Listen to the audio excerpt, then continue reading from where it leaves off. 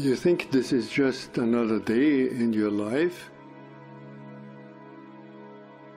It's not just another day. It's the one day that is given to you today. It's given to you. It's a gift. It's the only gift that you have right now, and the only appropriate response is gratefulness.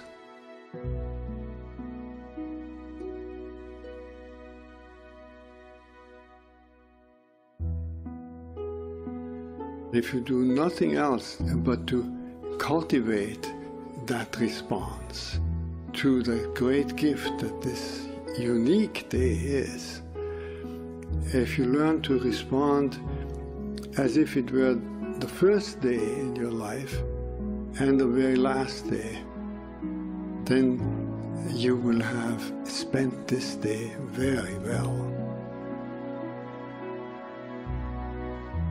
Begin by opening your eyes and be surprised that you have eyes you can open. That incredible array of colors that is constantly offered to us for pure enjoyment.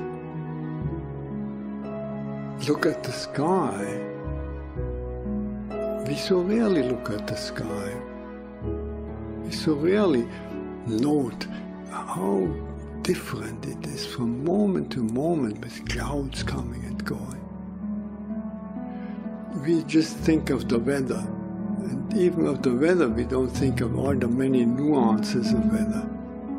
We just think of good weather and bad weather. This day, right now, is unique weather. Maybe a kind that will never exactly in that form come again. The formation of clouds in the sky will never be the same that is right now. Open your eyes, look at that. Look at the faces of people whom you meet. Each one has an incredible story behind their face.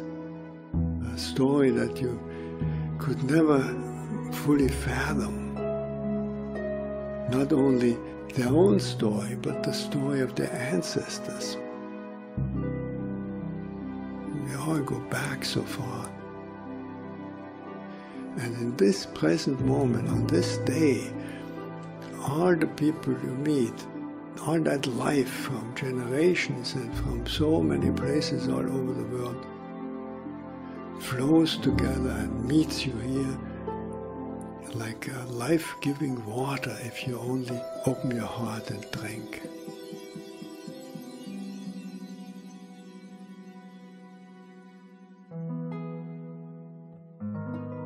Open your heart to the incredible gifts that civilization gives to us. You flip a switch and there is electric light. You turn a faucet and there is warm water and cold water and drinkable water. It's a gift that millions and millions in the world will never experience. So these are just a few of an enormous number of gifts to which we can open your heart.